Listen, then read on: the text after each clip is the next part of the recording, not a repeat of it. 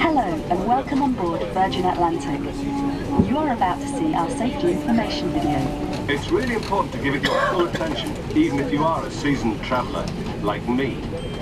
The information can differ from aircraft to aircraft. First, all baggage should be stored securely, either in the overhead lockers or under the seat in front of you. All aisles and exits should be kept clear.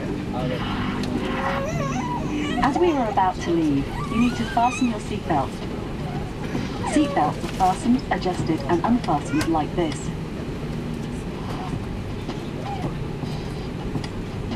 For your own safety, please keep your seatbelt fastened throughout the flight. This is a non-smoking flight, and it's expressly forbidden to smoke anywhere on the aircraft, including the toilets, which are all fitted with smoke detectors.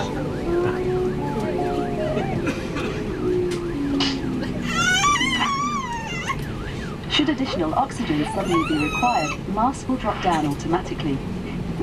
Keep your seatbelt on and pull a mask towards you.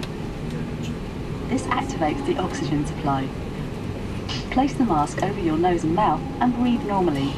You may need to adjust the elasticated straps. You should fit your own mask before helping others.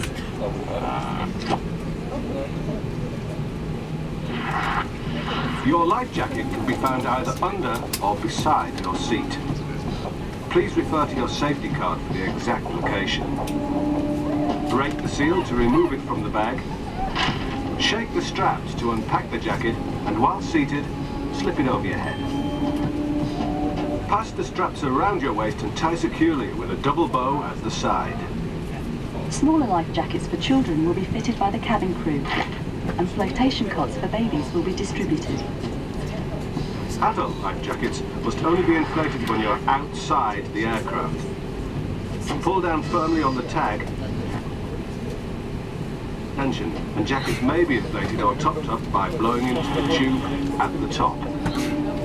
In an emergency landing, you must use the brace position to help prevent injury. Make sure your seatbelt is tightly fastened. Place both feet firmly on the floor and slightly under your own seat. Place one hand over the other on the back of your head. Bend forward and tuck your elbows outside the knees. If possible, rest your head on the seat in front. In the event of reduced visibility in the cabin, follow the lights along the aisle, and when they stop, you've reached an exit. Should you have to open the door, you will need to either lift the handle up completely or rotate the handle in the direction of the arrow. As the doors open, the slide should inflate automatically. If they fail to do so, just pull the red handle. Please refer to your safety card for full instructions on operation of doors and slides, as these do vary. When using the slides, please make sure you remove your high-heeled shoes. Now please check that your seatbelt is tightly fastened. Your seat must be in the upright position with the armrests down. Any tray tables must be folded away. Where fitted, leg rests must be retracted and movable TV monitors should be put away correctly. Please switch off all electronic devices for takeoff and landing. Mobile phones and PDAs should be set to flight safe mode, and laptops must have wireless connectivity disabled. Your nearest exits, which may be behind you, are being pointed out now by your cabin crew. Don't forget, your safety is our #1 priority, and the crew are there to help. Procedures. Finally, we ask you all to please study the safety card, which is in your seat pocket. It gives full information on the operation of the exits and the location of life jackets, slides and rafts on this aircraft.